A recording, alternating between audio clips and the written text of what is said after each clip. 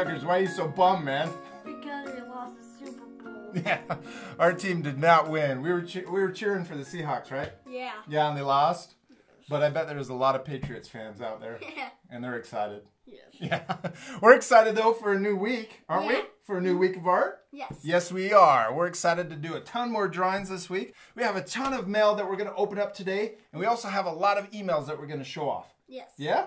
Yes. Before we do that, though, we're going to talk about colored pencils. Okay. And the reason why is because we sent out an email to all of our blog subscribers. And we asked them what they wanted to learn next. And they said colored pencils. And they also said watercolor, so we're going to do that too. But we're going to first start with colored pencils. Yeah. Sound like fun? Yes. Yes. So we have a bunch of colored pencils here. And we've got 3 different brands. We've got this kind of really generic brand that's the Fine Touch. And it's super cheap. And you can get 48 for $10. So that's a great deal. And this is an okay place to start.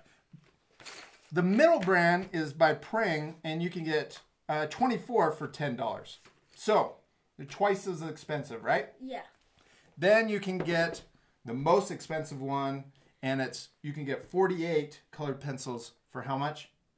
$90. $90. And it's a lot cheaper on Amazon if you have a Prime account. And if you get it at Hobby Lobby, there's a coupon that you can use for 40% off, and you can almost get it for as cheap as Prime on Amazon. Cool? Yeah. So it's expensive, but you can get it a little cheaper than $90. We did not pay $90. We paid half that, right? Yeah. All right, so let's show this off. We want to show our art friends what you get when you buy one of these, okay? So we're gonna compare all 3 of them. We'll put those off to the side, and what we did was we picked the same color from each of those. Tried to pick. Yeah, we tried to pick the same color from each of those. So we got a yellow, an orange, and we have a purple, and we also have a dark blue. Now the problem with the cheaper brands is that they a lot of times don't put the name on the colored pencil. You know what we should have done was we should have also tested Crayola, but maybe we'll get some and we'll talk about those later. But this is a cheap brand. This is the Fine Touch. Doesn't have a name on it. And then also the middle one that we got, the Prang, it also doesn't have a name on it. Prismacolor is an awesome brand. They are expensive, but they're expensive for a reason, because they are the best quality that you can get. And we'll show that later.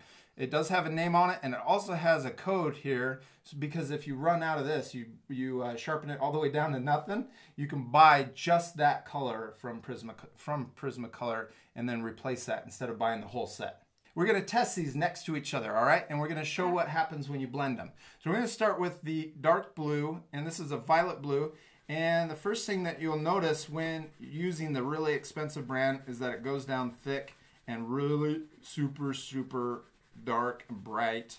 The colors are rich, and we're going to blend it out, okay? Okay. So we're going to do this with each of these. I'm going to just do the middle one next. We'll start thick, and then we'll kind of shade out to nothing, and we're going to blend these all and show what happens with each of them. What do you notice with this one, dude? This is the cheapest one. That doesn't go down dark. It doesn't go down dark, and it doesn't even match. Look at that. That's like a light blue, and we thought we were using a dark blue. So that's one of the downsides to using kind of the cheaper brands, is you don't even know. Sometimes you won't get what you're expecting. So now we're going to blend with the purple on top of the blue and do the same thing. Start dark, get lighter. Look at that. Isn't that nice? It's blending. We're going to go out to nothing. And then we're going to get the middle one. Not as dark, is it? Yeah. Everything is a little bit lighter. The cheaper brand, when you get cheaper. Less expensive, I should say. So we're going to put this one down, and look at that. Oh, man. Bum, bum, bum. So it's okay. I mean, if this is what you can get, this is better than nothing. And I really do mean that. But I do want to show this because I think it'll help our art friends when they're picking out colored pencils for our future art activities. All right, so now we got the orange. Okay. And we're going to blend the orange right on top of the purple, and yes, it's gonna look a little brown, but I wanted to show what happens. So we got that going down, and then we get lighter. Let's do another layer. I should probably do another layer on all of them. So there we go. I don't want to cheat by doing extra layers on. So here we go. Here's the light. I'll do a couple layers on top of this one. It's going down. I gotta press super hard to get this to go down dark. So we'll do another layer on top. Get it to blend. All right, and then the cheap one, the less expensive one. Pressing super hard to try and get it to go down dark. And shaking the table so much. Oh, that's hurting my wrist. And the reason why it does this is because pigment, so the color is called a pigment, and it costs a lot of money to put pigment in art supplies. And so you pay, when you pay more money, you typically get more pigment in the art medium. And so you don't have to press as hard to get it to go down dark, and it just naturally looks a little bit more richer. This has a lot of binder in it, and that's what keeps the pigment together. Oh. And so it doesn't look as bright. Okay, let's do the last one. We got our yellow. We're gonna go on top. And the reason why I picked these colors is because I wanted it to look as if we were making a sunset. Doesn't that look like a sunset? Yeah. So we'll go back up and down. Blend those out. Okay, I'm going to do the middle one. I got to press super hard too on this one.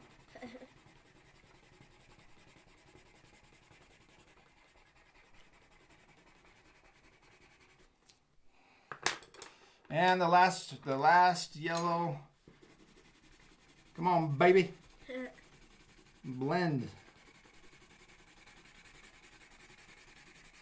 What I wanted to show by demonstrating this is kind of unlike the oil pastels. So oil pastels, we really like the Pentel brand, and it's super cheap. It's not very expensive, and it works. They're really fun to use, and the quality is actually really is a great quality. Okay, but with colored pencils, it's a little bit different. I think your best choice to start out when you're brand new to colored pencils, I think your best choice is probably the middle one, because you don't have to spend as much. Yeah. $90, $10. It's not, you don't get as much. Let's see, what was it again? So you get 48, so 24. So you would have to get the same amount of colors, you'd pay 20 bucks versus 90, right? So that's a pretty good deal. And then this would be, if you can afford it, I think this is number 2. Well, this would actually be number 1 if you can afford it. Yeah. But number 2, and then this one is definitely a last. I would not try to pick the cheapest colored pencil possible. Yeah. Because I think you get a little bit better quality if you pick the middle one. We hope that this side-by-side comparison helps you in picking out your colored pencils. And if you already have a set, that's awesome, because we're going to do some really cool art with them, right? Yeah. Yes. All right, you ready to open up some mail? Yeah. All right, let's do it. All right, this first one's from Josie, and they're from Huntsville, Alabama. And they sent us a ton of art. Check it out. Yeah. We got an owl. Look at the colors, man. You did such a great job coloring that one. Look at that. What is that? Wolf. That's not a wolf. Well, no, fox. Yeah. You're losing your mind. That's a fox. Now, what's that? Oh. A hippo. Yeah, it's so cool. I love how they colored all the water. You got little fish in there. It's so cool. I really like that one a lot. Yeah. And then we also got... That's a really beautiful blue jay, huh? Yeah. They did such a great job on that. I love how they colored it, too. And then we got a T-Rex, a red T-Rex. So awesome. Good job, Josie. Yeah. And they wrote us a letter and said, "Dear Art for Kids, you have taught me so much. I love your videos. I hope you like the pictures. Thank you. Thank you, Josie, for sending in your art. We loved it all. This one's from Alyssa. And she said, I'm in 2nd grade and I'm 7. I love your videos and drawings. From Alyssa. That's so cool. I bet that's a drawing of her, huh? Self-portrait. Such a good job, Alyssa. Thank you for sending that in. Okay, this one's from Abigail and it says, I love your show.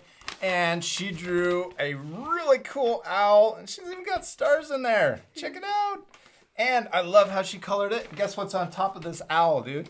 A crown. Yes, she's the queen of the forest. I even like the eyelashes she put on there. She did such a good job. So this one's from Kaden, and it says, Dear Rob and Chuckers, every day I watch your videos. What? Every day I watch your videos. I'm in 3rd grade. Is that cool? Yeah. This is another Blue Jay on pink paper. I like it. It's really cool. This next one is from Abigail. She sent us in another drawing, huh? Yeah. And this one is a little mermaid. It's really cute. And she has a crown too. I love it. And she wrote a letter just for Hads. And she's asking Hads if she wants to be her friend. I'm sure Hads would love to be her friend, Abigail. Good job on your drawing. We love it. We're going to put it up on the wall with all the other ones, huh? Yeah. This one's from Noam, huh? Yeah. Oh, that's such a cool drawing of Squidward. He looks so grumpy, doesn't he? What's the other ones he's got? Oh, cool. Baymax. And what else? Oh, piano, huh? That was cool. We did that one a while ago. Yeah. You did a great job on that. And the last one is Yoshi. And they also wrote a letter. It says, Dear Art for Kids Hub, each day I watch your videos. Please put these pictures on the wall. We will know them. Thanks for sending them in. You did a great job. Oh, look, dude. Who's that? I forgot. Elsa. Elsa. I didn't forget. I was seeing if Checkers remembered.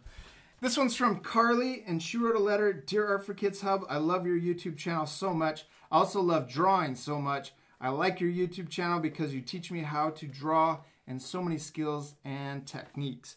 I sent you a copy of my drawing. I really hope you like it. And that's really... Can't get that. You know what I really like about what she did? She sent us a copy. She didn't send us the actual drawing. And that's a great idea for you guys sending in your art. If you don't want to send us your original art, take a copy of it and send us a copy and you keep the original. Cool idea, huh? Yeah. Yes. Okay, this next one's from... Who's this from? Sophia. Yeah, what did they draw? What'd she draw? Nom. Nom from Cut the Rope. Yeah. He's my favorite little alien. You did such a great job, Sophia. I love how you colored him. You did an awesome job. Dominic sent us a drawing, and it's a crazy little face, huh? Yeah. Way to go, Dominic. Hunter drew, what is that? Killer whale? Yes. An awesome killer whale. Good job, Hunter. Okay, and our last one is from Cameron. And they drew, who's that? Olaf. Olaf. And then on the back, they got a pea shooter. And also... Zombie and Gumball. And on this letter they drew, who's that? Mordecai. Yeah, and on the letter it says, Dear Rob, thank you for showing me how to draw. At first I thought I was a terrible artist. Are you kidding me? These are awesome, huh? Yeah. You did a great job. It's not a terrible artist. After watching my first video, though, I was confident in myself to keep drawing. Also, I was wondering if you can draw Darth Vader and a bass. That's a cool fish. Yeah. I personally play the violin. I hope you enjoy my drawings. Sincerely, Cameron May. Cameron, thanks for sending in your art. And thanks to all of our art friends for mailing in your cool pictures. It's one of our favorite things, huh? Yeah. To open up their mail. Yes. Some of our art friends don't know how to send us mail. What's our address? P.O. Box 927, Pleasant Grove, Utah 84062. Yes, 84062. Now we got a ton of email to show them too, don't we? Yeah. All right, let's do it right now.